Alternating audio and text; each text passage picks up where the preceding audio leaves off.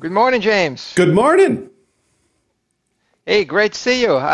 Look, we are doing one of our usual ones, and I have some questions to throw your way, and maybe we can exchange on this. Large-scale Scrum, Yes, sir. estimation, refinement, multi-team setup, multiple teams, more than two teams working on the same product, out of the same product backlog for the same product owner. That's our lives, yours and mine, right? Or at least that's where we try to educate teams and individuals. Now, but let's just say an average person or an average company did not learn large-scale Scrum organizational structure and design, and they are constantly having this non-ending, ongoing saga with how do we estimate and refine by multiple teams? How do we make this process robust, reliable, and also how can we generate data and metrics from all of this so that we can roll it up to the sky through layers and layers and layers of our organization and still, be safe that we are not sending ambiguous or inaccurate data. What are your thoughts? So, I think what's important, ignoring all the metrics, is to deliver value to the user. And my experience is the way you do that is you get the people that are doing the work collaborating as closely with the people that are using the product as possible. And also you create a context in which it's safe to do great craftsmanship. So technical excellence and getting the people doing the work as close to the customer as possible so they understand what's actually going on without a lot of organizational middlemen between the teams and the customers. Now, if you have multiple teams that are true feature teams consuming from a single product backlog, there is sort of a large group facilitation challenge of how do you have conversations directly with the customers. And there are a variety of techniques for running multi-team refinement well that help do that. One of them that I like is this rotation idea where,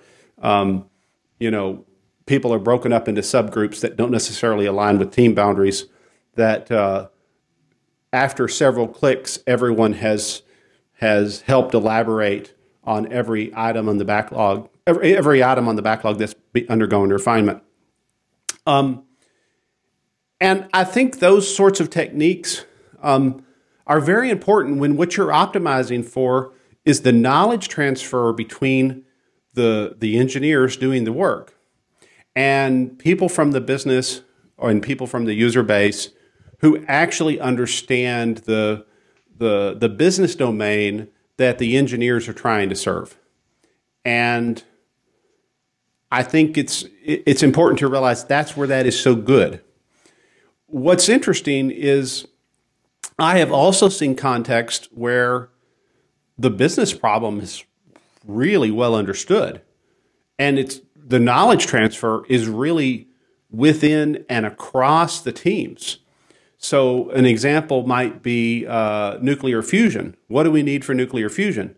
Well, the truth is the executive of a power company doesn't necessarily know what he wants for nuclear fusion other than the very simple thing of it needs to be economically viable and produce a lot more power than it consumes and be much more efficient than other types of power generation. And the truth is the engineers understand that in far greater detail within all the various expertise and the physicist and whatnot than does, the business. The customer really says, hey, go make it, give me cool power.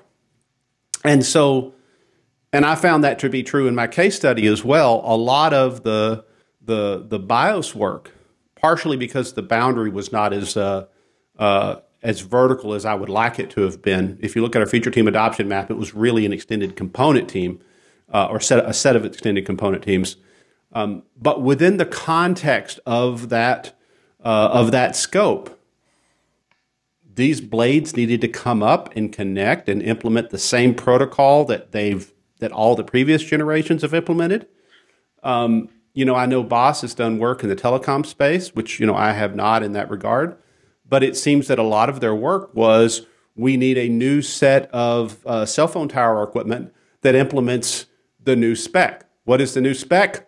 Thunk. Here's a big book, right? It's like, so the knowledge transfer is not between the teams and the end customer so much as it is within all the expertise and within the various teams that are cross-functional teams, cross-functional, cross-component. So I think it's interesting to ask, what knowledge transfer are you optimizing for? And the best way to do multi-team refinement is influenced by that answer. And that may change over time. As the product matures, it may become a different sort of thing, even if it started as something that the engineers kind of knew. Anyway, so that's it for me, Gene. Well, thanks for sharing your perception and perspective, James. That's very useful. Thank you. I'm not sure I can add much to it. We'll just probably add a little bit to what you mentioned. So it's actually a big point you just made, multi-team product backlog refinement, which essentially means multiple teams. And we strongly recommend doing this not by team A against team B against team C. It's the mingled approach, right? Developers from different teams mingle together, rub shoulders. We call it actually promiscuous refinement, for the lack of better term sometimes. While doing this refinement, of course, nothing prevents them from actually estimating on the go. And because people go in a round robin and bump heads, they use what's called the law of 2 feet, right? I'm sick and tired of hearing this conversation. I understand what this backlog item is. Let me move on to a different conversation facilitated by other users and stakeholders. So we do round robins multiple times, and we understand the same product backlog item being discussed and presented by different developers and spoken about by different developers. So we rub shoulders. We understand it's a very, very homogeneous mixture of up to 50 developers in the same room, working together closely and talking to each other. So in my view also, if we do take this approach, which is, I don't say radically different, but significantly different from the way traditional multi-team discussions take place, right? You are there, I'm over there, my team is over there. We don't talk to each other. We talk through managers or translators and people that sit in between. We are going to be naturally facing these typical organizational concerns, problems. Our teams are not stable and not dedicated. Capacities are not predictable. Well, in large-scale Scrum, we don't have this issue by design.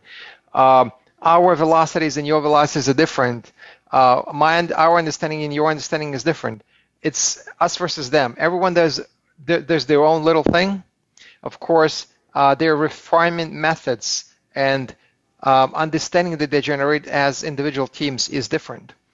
It's like apples or oranges, right? You can't really mix it up. You can't add it together. So then, unfortunately, what we oftentimes see, managers and X-role people come in and say, well, we're going to do a sophisticated mathematics here. We're going to normalize these estimations. We're going to use a specific scientific formula to come up with some miraculous magic numbers so we can roll them up to our senior executives so they can do budgeting. But deep at heart, everyone knows this is a fudged mathematics. This is fudged algebra.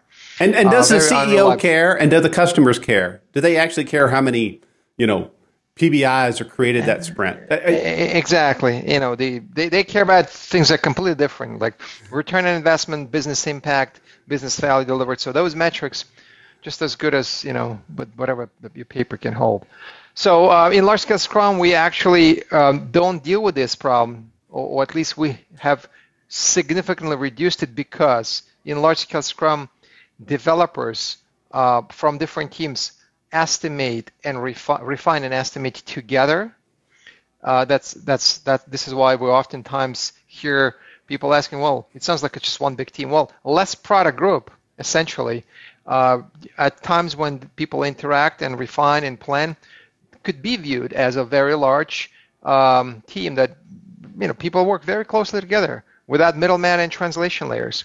And therefore, of course, refinement and estimation by naturally would be just more reliable. I don't want to say more precise because precision and accuracy isn't the same, but more reliable And accurate. Yeah. and to be fair, I think both of us are saying that the team should be focused on delivering value, and that's really where stuff that's meaningful, whatever the numbers say.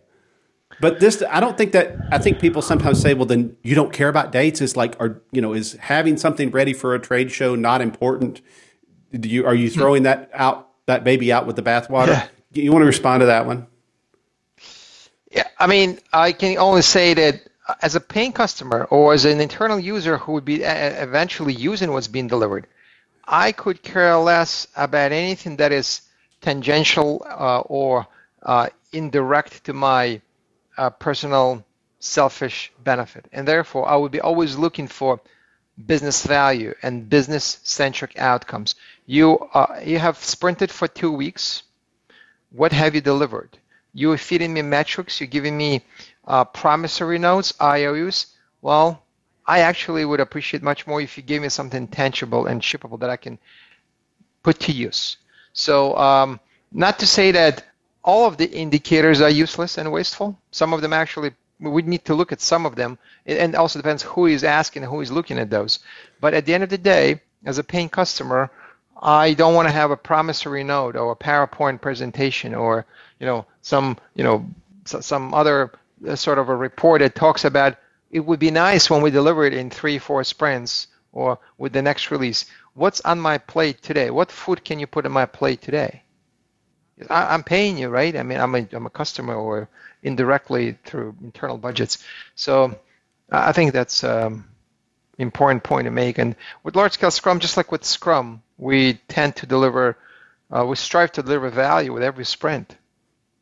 And just because we have more people, we does not necessarily mean we lose the essence of this. So we're very conscious about this because in large-scale Scrum, we are product-centric. We have the same product back and the same product owner, and we try to be very careful not to dilute this into some nonsense we see oftentimes. Thank you, Gene. I think this was great.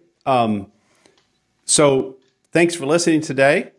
Remember that Gene and I are putting we're putting this content on both of our LinkedIn posts. Also, you can find this on your YouTube channel for the Agile Carpentry YouTube channel, which sometimes is an easier way to watch on your phone if you want it to be in landscape. Then sometimes the LinkedIn is kind of hard to see the video. And then also, this is available on Spotify in the Agile Carpentry channel.